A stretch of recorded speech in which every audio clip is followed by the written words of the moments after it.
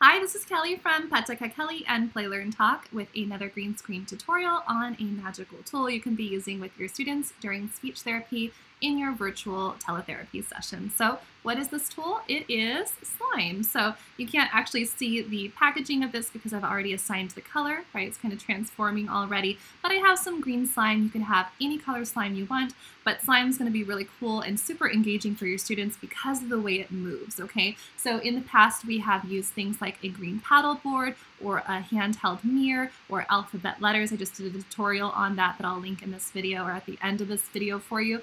But with the slime, it moves to any shape that you want. You can stretch it across. You can make it like ooze down. Your students are going to love it, okay? Especially the younger ones. So let's go ahead and get started. So this slime is called Crazy Slime Creations. I got it at Joann's. You can go anywhere you want. You can even make this at home if you are so inclined to make some homemade slime. So what you're going to do is you're going to pull it out of the container, all right?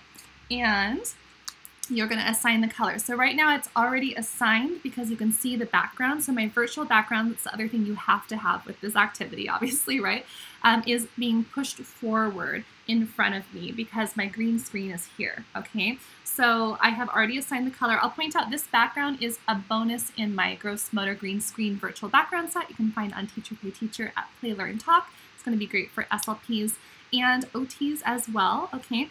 If you would like to try out this background bonus, you can send me a message on Instagram at Petaka Kelly or send me an email and I will send the bonus to you for free so you can actually try out your slime with this background, okay? Now, when you're doing this, you could have, your students label the action of the student or have them actually get up and do it for the gross motor movement practice. Or you can have them describe the picture or tell them where to have you move the slime if you want to work on some of that positional vocabulary.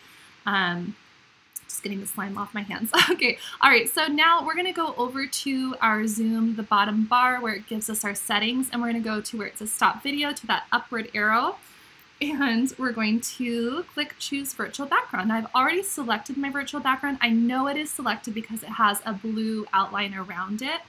And then I want to come up to where it says manually pick the color of the background. And I'm going to click on the color and actually assign it. So right now it's unassigned and you can see that it's just, this is a green color, okay? But it could be any color you want and then you would click to assign that color, okay? So we'll go ahead and assign it right now. And it is assigned. We can click out of settings and then the rest of our session we can just move it around. We can even break it apart. You could put stuff inside of it that's also green. Maybe you want to put a green letter and pull it out and now you have a green shape. You can do whatever your imagination tells you to try, right? So I hope you find this really useful, have lots of fun with it. Please leave a comment below if you try it with your students and let me know how it goes. I love hearing how these work with your students and I will see you in the next video. Okay, bye you guys. Have a great week.